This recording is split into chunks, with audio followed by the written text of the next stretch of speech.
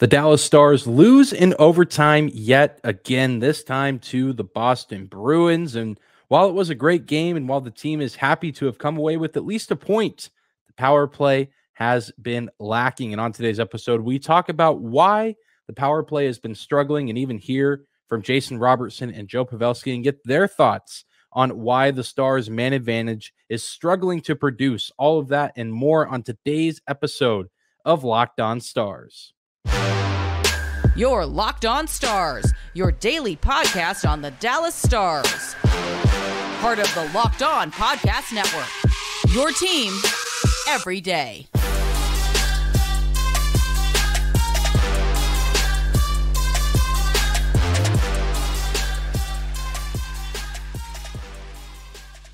Howdy, Stars fans. Welcome back to the Locked On Stars podcast, the only daily podcast covering the Dallas Stars, part of the Locked On Podcast Network, your team every day. I'm your host, Dane Lewis, your local expert on all things Dallas Stars hockey. And this episode is brought to you by FanDuel Sportsbook, the official sportsbook of Locked On. Make every moment more and visit FanDuel.com/LockedOn today to get started. And whether this is your first time here or you are a recurring listener, thank you for stopping by and making Locked On Stars your first listen of the day. Be sure to hit that subscribe button if you're watching on YouTube, or the follow button on your favorite podcasting platform. Always free and available no matter where or how you choose to listen. Dallas Stars and the Boston Bruins, the game of the week, some would say, delivered on all of the hype. It was an exciting game. I think really the only other live Stars game I've seen in person with that much energy in the building was Game 4 of the Stanley Cup playoffs last year against the Calgary Flames. The only game I got to be at in person.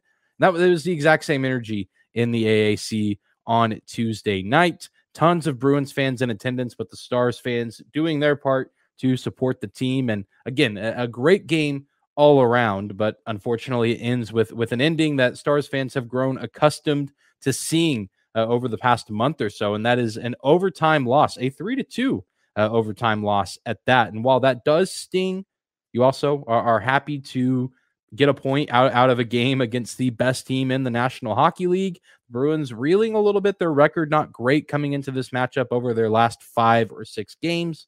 This was an ideal time to be playing them, an ideal opportunity to come away with 2 points on a night where, the Winnipeg Jets get a win. They're now only 2 points behind the Stars. It could have been a big night all around, but the thing that will haunt the Stars from this game is the lack of production on the power play. And it's really been an issue even kind of leading into the All-Star break, and especially since coming back from the All-Star weekend and All-Star break, the Stars week off.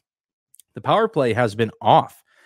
Special teams was a strong point for the Stars early on this season, and the penalty kill is still delivering. It's one of, if not the best kills in the entire league, but the power play has just gone cold.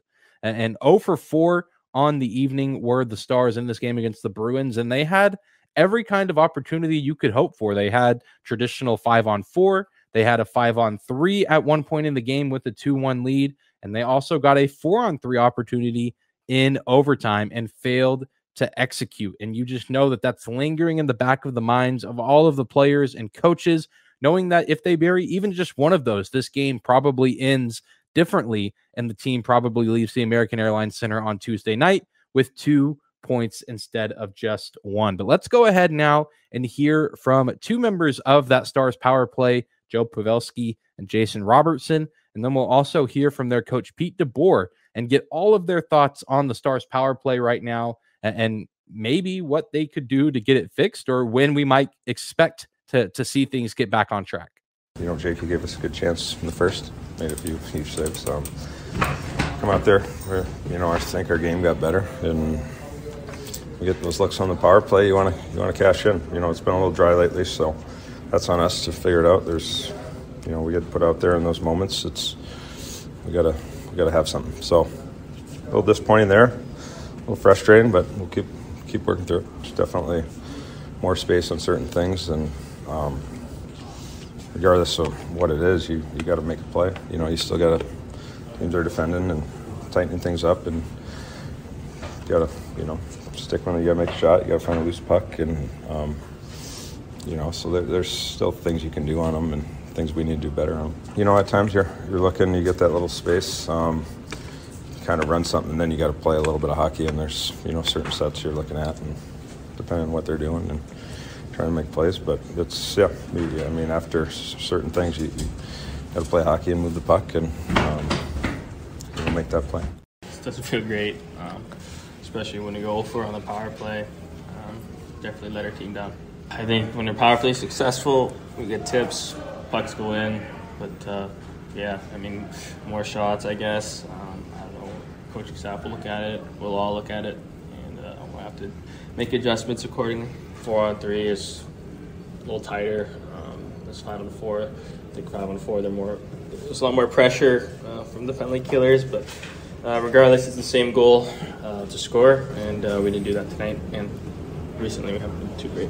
Obviously, we've got to cash in on one of those power plays. 5-on-3, 4-on-3, you've got to score on those. So, we know that, and unfortunately, right now we've hit a little bit of a dry spell, but it happens to everyone. I think Boston's 0 for 18 or 19 now too. So, and that's a great team, on the power play. So, we'll get it figured out. They're definitely all different situations,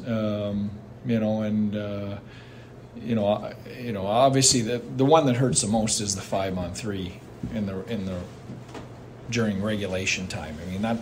That's when it was almost full 2 minutes, it felt like, and those are the ones that you've got to stick a puck in the net. 4-on-3 is a little bit tougher, but we got to find a way. I think we have simplified things. It's just execution. It's getting, sometimes just getting an ugly one, something to go off a leg or a rebound or a tip or,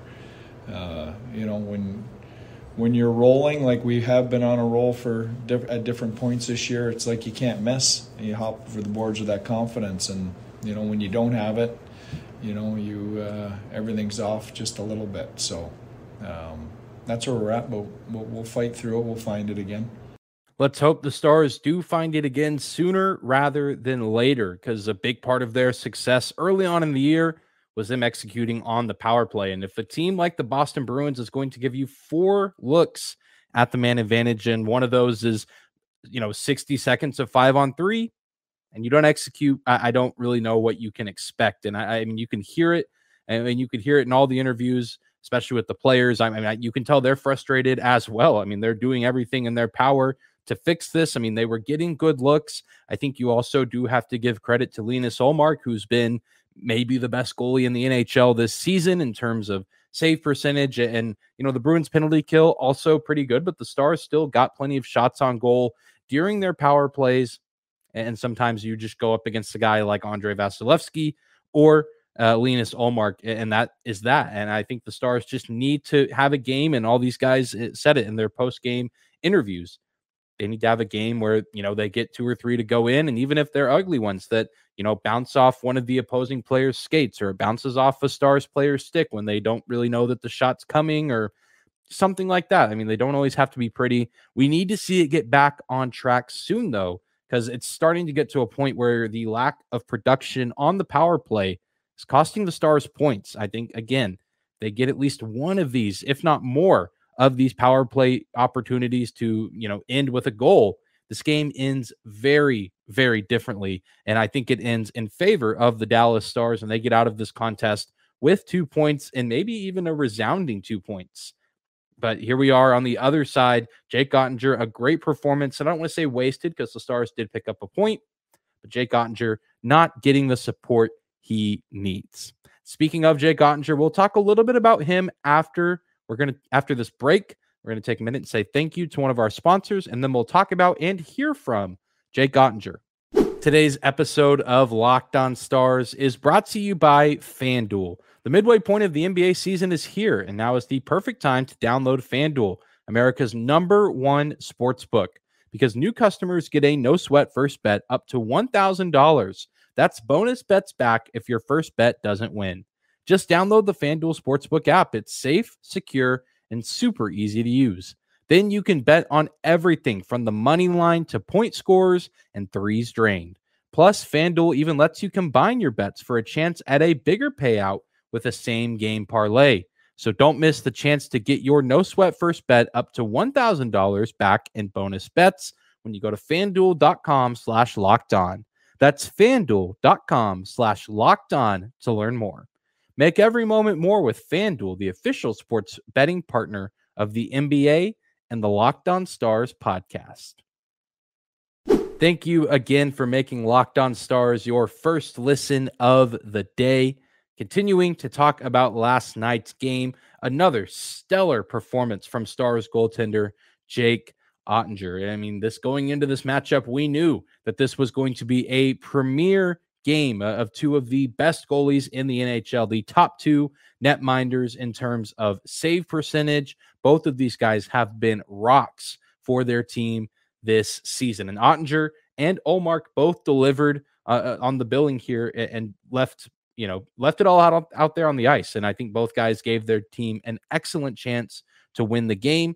Unfortunately for the Stars, it was Ullmark and his crew that leave Dallas with 2 points. But Jake Oettinger, certainly nothing to be ashamed of, saving 34 of 37 shots, and also coming up big at points on the Bruins power play. They had 3 power play opportunities in their own right, generated 37 shots on goal. Pretty good night for number 29 in between the pipes. And I think if there's something that we can take away from this game, outside of just the 1 point that the Stars did acquire from forcing overtime in this one, it's that Jake Oettinger continues to show that he's ready for the big moments. Of course, this is just a regular season game. So in the long term, the outcome of this game doesn't mean a ton, but it's still a big game. I mean, a big name opponent, plenty of offensive firepower on this team on full display. And Jake Oettinger just seems time and time again to rise to the occasion. We got to talk to Jake a little bit after the game. So let's go ahead now and hear Jake Ottinger's thoughts on his performance in the game as a whole from Tuesday night. It's 2 good teams and just went to OT again, so it's could have gone either way. Felt good. We know what we're up against over there. We're the best team in the league for a reason, and we went to overtime with them, so we can play with anyone. It's tough, and last year it felt like we won every OT, so it goes that way sometimes. It's just fun. I mean, you want to test yourself against the best in the league, and they're a heck of a team. They're having a historic year, so it's easy to get up for games like this, and it was a fun game, but didn't get the 2 points. Jake Oettinger certainly was up for this game, and I mean, we've seen it several times this season. He's come up and played in these massive games, whether they're on prime time or even going back to last season. He was huge for this team down the stretch, and of course, who can forget what he did in the Stanley Cup playoffs against the Calgary Flames. And if there's anything that we've learned from the competition here, the Stars, especially against the Eastern Conference, is that I think that they're ready to be considered a contender this season, in large part to Jake Oettinger and what he does. And if you've been listening over the past few weeks, especially the off week right before the All-Star weekend, had several different guests on and got to ask a lot of them, okay, if the Dallas Stars find themselves hoisting the Stanley Cup at the end of the season, what is the reason for that? And almost every answer that I've gotten, whether on this podcast or even just having this conversation off the air, the answer is almost always Jake Oettinger. And that's really how you get wins in the postseason, is having excellent goalie play. Sure, you got to score goals. You got to have guys that can drive the net, and the Stars have those pieces. Talk a little bit about them later on. But Jake Oettinger has been the hero time and time again, and he nearly put the Stars in a position to come away from this game with 2 points. And really, I mean, it's hard to pin any of this on him. Both times the Bruins get a goal in regulation, he's left out to dry a little bit, especially on that Taylor Hall goal. Again, I mean, that's a beautiful pass, great play from Hampus Lindholm there. But, I mean, no one else there in the slot with Jake. And, I mean, that puck comes in so quick. He has hardly any time to react at point-blank range. And then even the Pavel Zacha goal in transition, Zacha's kind of out there on an island, and he takes a shot and just beats Jake, fair and square. But Jake still comes up and makes some huge saves at some pivotal moments in the game. And we just continue to see that this guy is ready for anything. There is no moment too big for Jake Oettinger. And so if there's any comfort we can take from a loss like this, besides the point itself, It's that we have our rock and goal. Things are not necessarily great at times during the regular season. It's an 82 game campaign, and you're going to have losses like this. I think Stars fans have been treated to way too many of them, if you ask me. But you got to take what you can get, and a lot of times it's these overtime games. So Stars are finding ways to pick up points, even if it's not as many as you would like them to be picking up. And again, a huge part of that is Jake Oettinger, and I think that the fruit will come to fruition. The Stars will bear the fruits of their labor, if you will, once the playoffs roll around. And Jake Oettinger, I imagine, is going to rise to the occasion, regardless of who they meet in the first round. And if they advance far in the postseason, a huge part of it will be the performance of number 29 between the pipes. We're going to take one more quick break, and when we come back, we'll talk a little bit about the Stars' top line. They had an excellent game on Tuesday night, scoring both goals for the team. So we'll talk more about Jason Robertson, Rope Hintz, and Joe Pavelski right after this. Today's episode of Locked On Stars is brought to you by Built Bar. Are you looking for a delicious treat but don't want all of the fat and calories? Then you've got to try a Built Bar. What makes Built Bars taste so good? Well, for starters, they're covered in 100% real chocolate, and they come in unbelievably delicious flavors such as churro, peanut butter brownie, and coconut almond. I'm not quite sure how Built does it, but these bars taste like a candy bar while maintaining amazing macros, and that's even better. They're actually healthy and good for you with only 130 calories, 4 grams of sugar, and a whopping 17 grams of protein. And now you don't need to wait around to get a box. For years, we've been telling you to order your Built Bars at Built.com. But now you can go and get them at your Walmart or local Sam's Club. So you can order them online or go into the store and pick up some of those delicious flavors that I talked about a second ago, and so much more to choose from. So be sure to check out some Built Bars today, whether that's at Walmart, Sam's Club, or Built.com. And we're closing out today's episode talking a little bit about the Stars' top line. They certainly came to play in this matchup exactly what you need in a game like this. Of course, Jake Oettinger rose to the occasion. We expect that from him, and we expect it from the 3 guys on the Dallas Stars top line. And I think as one of the biggest moments in the game came on the first goal from Rope Hintz. The Stars found themselves down 1-0. Again, a beautiful sequence from Hampus Lindholm and Taylor Hall to put the Bruins up 1-0. And I had said on yesterday's episode with Ian over at Locked On Bruins, we both kind of agreed that it seemed like this was going to be a game where the first team that scores gets the win. And while it was true, it certainly wasn't true from that moment on. It really was like, okay, the Stars need to find a way to respond because they were not good in the first period. That first 20 minutes was pretty rough to get through. Everything was in favor of the Bruins. They were getting tons of quality chances in their own zone, getting the cycle going. The Stars just could not clear defensively. And then even if they did, they had to send the puck in deep just so they could work in a full change. And things were starting to snowball a little bit. And Pete DeBoer even talked about it after the game.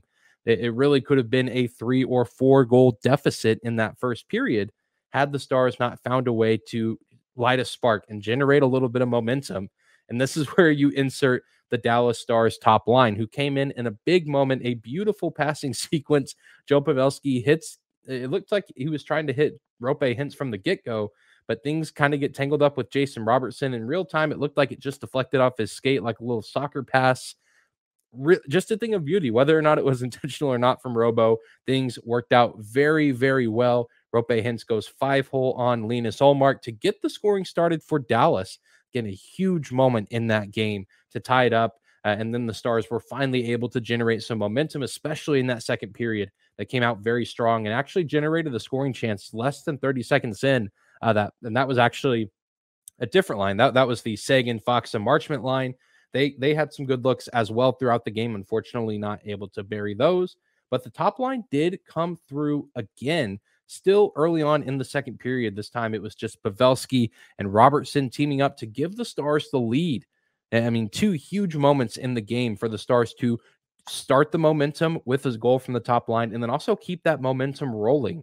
And it's unfortunate that we couldn't see more, but the Bruins did a good job adjusting to that line and of course also killing those penalties. But you need to see players like these three step up in games like this. One of the, I think, biggest issues for the Stars in the playoffs last year is that Pavelski kind of came to play in that series against Calgary, but Robertson and Hintz were kind of nowhere to be seen for the majority of that series. Of course, Robertson really had not a lot of really no playoff experience going into that. I think now that he has that experience under his belt and has played the way he has this season, I think he and Hintz are set to be more of a factor. And I think that things are, going to align well for the Stars once the postseason rolls around. If they have Jake Oettinger playing at the top of his game, which it seems he always does when the lights are the brightest, and if we can get this sort of production from the top line consistently, but then the question is, what comes after that? What comes for the Stars when they don't have that top line out there? Again, we saw some decent looks from the second line.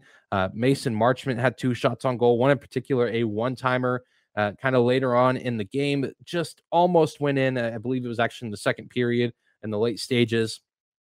Couldn't bury it. You talk about a guy who desperately needs a goal. Mason Marchment needs a goal. Tyler Seguin had some good looks as well. I'm sure a little bit of motivation going up against his former team. 3 shots on goal, a blocked shot, 94% in the faceoff percentage. That was also a nice part of this game. The Stars dominated in the faceoff dot. 81% of faceoffs went in Dallas's favor. And even in overtime, I think they won every single faceoff in overtime and still could not find a way to get the win. So the Stars have the pieces. They have the goaltending and they have the top line, but they need something else. And that's what we're going to talk about on tomorrow's episode. We're going to continue to lean into the trade deadline and talk about why it's so important for Jim Nill and the front office to knock it out of the park. It might not seem super important, but it very much is. The Stars have to get the right player who isn't just, oh, this guy's a decent pickup. It has to be someone who elevates the secondary scoring. But again, we're going to talk about that tomorrow. But thank you guys for tuning into today's episode of Locked On Stars. Thank you for subscribing on YouTube, making us your first listen of the day, following us on your favorite podcasting platform. You can also find us on social media at Locked On Stars on both Instagram and Twitter, as well as my personal Twitter account at Dane_Lewis. Again, be sure to tune in tomorrow as we continue to discuss the trade deadline and how the Dallas Stars might operate. Some moves already being made around the league, even in the Central Division. Vladimir Tarasenko, the newest member of the New York Rangers. I'm sure we'll touch on that, talk about Patrick Kane, and also talk about some other smaller names that the Stars could pursue. Thank you guys again for tuning in. I hope you enjoy your Wednesday, and we'll see you back here tomorrow.